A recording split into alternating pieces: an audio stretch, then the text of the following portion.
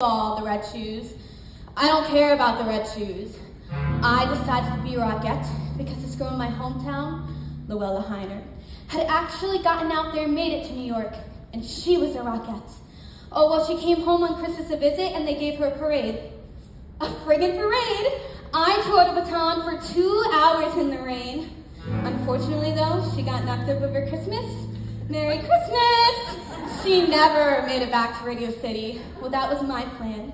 New York, New York, here I come! Only problem was, I was ugly. Ugly, skinny, and homely. Well, I got up this bus. I had $87 in my pocket and 7 years of tapping acrobatics. I could do a 180-degree split and come up tapping the Morse code. With that kind of talent, I figured the mayor would be waiting for me at Port Authority. Wrong, I had to wait 6 months for an audition.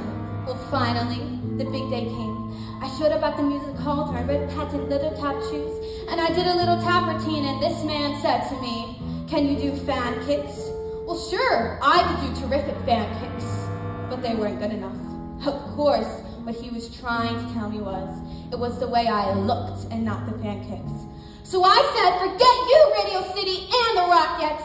I'm gonna make it on Broadway. Well, Broadway, same story. I mean, every audition, I dance rings around the other girls, and I find myself in the alley with the other rejects.